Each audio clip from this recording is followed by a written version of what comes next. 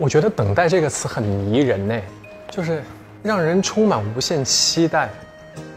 如果我现在你告诉我有个人在等我会觉得很暖心，无论这个人是我父母也好，或者是我心爱的人也好，就觉得等待这个词就是很浪漫的一个词，就是我等你，或者是我永远在等待你，就还蛮戳人心的。如果以后有一个很好的契机，很好的一个机遇在等待我，那我希望他来的时候我能抓得住吧。一个人的状态的时候比较像猫吧，比较安静，然后跟朋友在一起的时候又比较像狗狗，然后喜欢去照顾每个人的感受。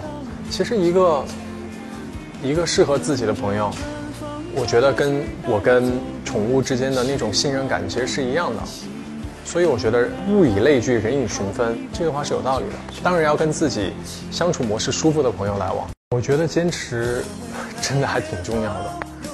没有一件事情是一步登天，所有的成果，所有出来的结果都有一个积累的过程，所以这个积累就需要坚持。如果我认定了一件事情我想做，我就一定要去做。